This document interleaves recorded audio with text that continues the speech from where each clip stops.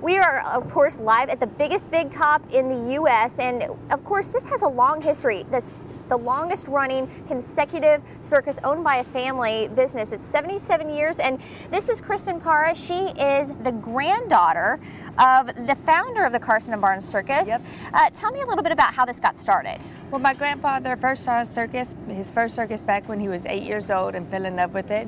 And then him and his father and brother just decided to start the circus, and it started off with a dog and pony, and it grew into the largest circus in the U.S. So. And of course, he kind of took a leap of faith. He decided to buy a huge herd of elephants like Viola we see here behind us. Hi, Viola. He went out and purchased 25, and everybody thought he was completely gone crazy, but now they kind of think he was a genius in that fact. So that's awesome. Yeah. And tell me a little bit about how your day. You get up early, you move on to the next town. Hi, Viola, you like my shoe? Yeah, she's just saying hi. Are you curious? Oh my goodness. Well, we get up in the morning and we'll travel. We average about 60 miles, and we'll go to the next town. We set up the tent. It takes us about 3 hours to set everything up.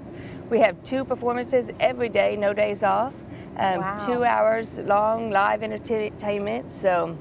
And then we'll finish the shows, tear the tent down, get some sleep, and go do it again the next morning. So, quite a big job for the biggest big top on earth. But I guess you have a crew of more than 100? Yep, we've got about 100 people, 110 that travel with us. We'll travel to 20 different states throughout the year, about 18,000 miles over our year. So. Wow, that's a lot of travel, but it's a wonderful show and a fun show. It's coming up, of course, we have shows today. We have shows moving on to Palmyra and Jacksonville later this week. Coming up on KHQA this morning, we're going to get a sneak peek behind the scenes with some flying trapeze artists.